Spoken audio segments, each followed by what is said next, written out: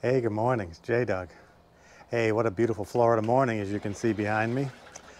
Hey, in this video, I'm going to be finishing up my virtual Camino, and I'm going to show you 2 or 3 more places where I went biking and walking on my virtual Camino.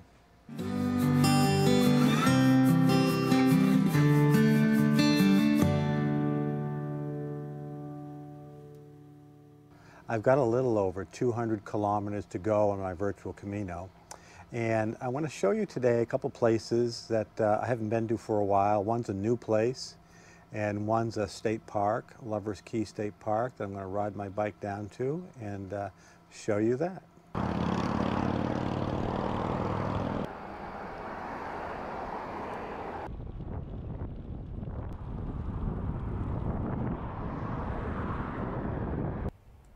So I'm at Lover's Key State Park. This state park is at the very southern tip of Estero Island. It's actually not on the island, it's on its own separate island. I had to cross a bridge to get here. But this is a lovely state park. They have some beautiful beaches here, which I'll show you some clips of here. It's a really nice place to go to the beach. And it's a great place for kayaking. I'll show you some of that. But more importantly, it's a great place to go. They have 2 hiking trails. You can ride bikes on them also, which I'm going to do. But one is called the Black Island Trail. That's about 2.6 miles long, and the other trail is called the Eagle Trail. It's about 1.6 miles. I've done both of them before. In fact, I'll put up a little link here to a video that I made a few years ago about this very state park. But it's a nice place. It's the first time I've come down this year. But I got some miles, about 10 miles from my home. So I got about a 20-mile round trip plus about 5 miles of riding in here that I'm going to do for my virtual Camino. But I'm going to show you some clips along the trail so you can see kind of what the hiking trails are like. I'm not going to spend a lot of time because I want to show you some other places that I have gone to on my virtual Camino. So I'm at the trailhead of the Eagle Trail, which I mentioned I'm going to ride. You can see this is a beautiful trail. I'll just show you kind of what it looks like. What a beautiful canopy of stuff in here, but we're going to go down there and do some riding.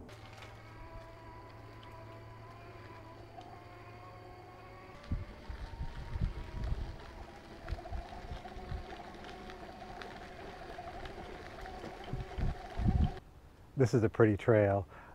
The trail, as you saw on the map, is like these fingers that go down, and all these canals that you see along the trail, so it's quite pretty. The canals are quite popular for people kayaking.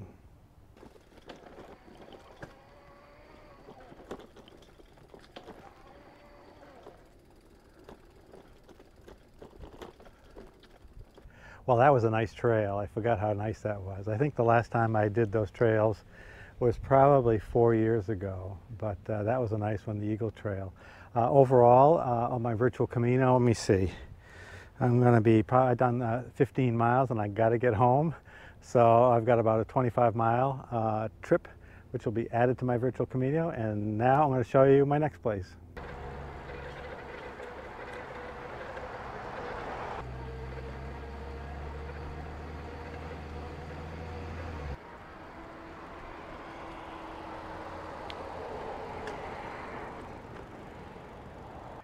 So I'm at the JN Ding Darling National Wildlife Refuge on Sanibel.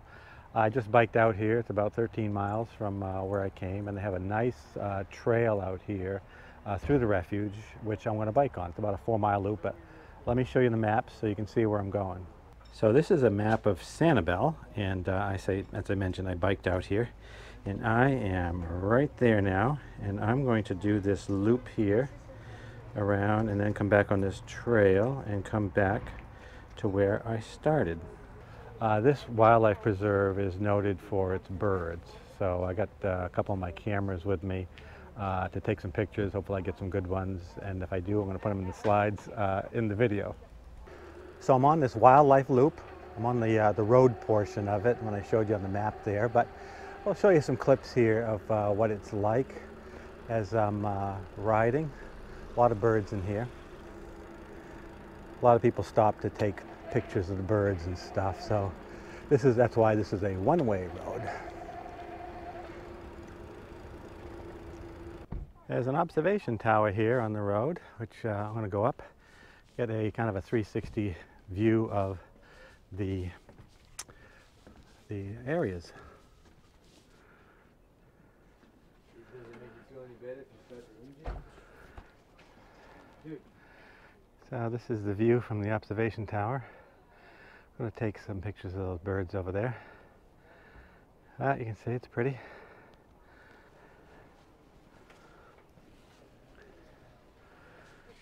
And the other side over here.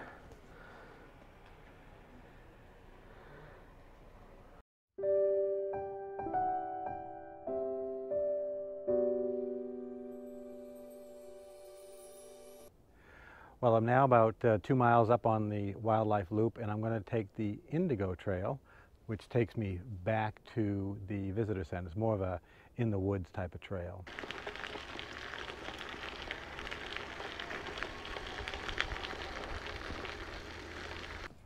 Well, I just got done riding the Indigo Trail.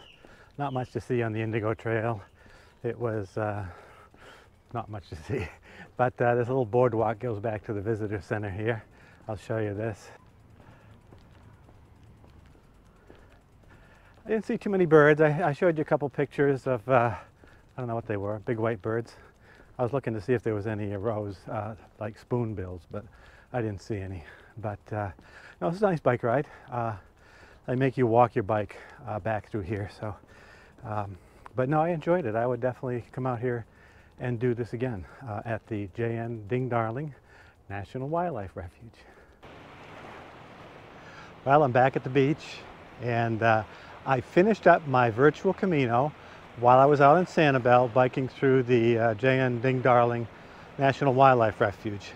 I finished up, I tallied up the mileage, and I was complete right at the end of that, so yay. I ended up doing all 483 miles, 774 kilometers. I did the Camino over 10.5 weeks, 73 days, and which meant my average was about 6 to 7 miles a day, which was pretty good. I did combination walking and biking. Most people who do the Camino, it takes them about, in Spain, about 5 weeks to do it. Of course, they're walking all day long, anywhere from 10 to 15 miles a day. But I felt good about what I did.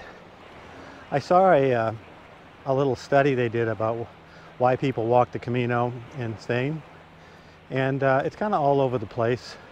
Some people do it for religious, spiritual reasons. Some people do it to disconnect, reconnect, self-awareness. So a lot of people do it for exercise, a challenge. I did it really because of the exercise and the challenge. Also did it for some self-reflection while I'm biking and walking. I kind of disconnect. But no, I enjoyed it, and I'm glad you got to follow it and see some of the new places that I went to on my virtual Camino. So, but thank you very much, and stay tuned. See you on down the road.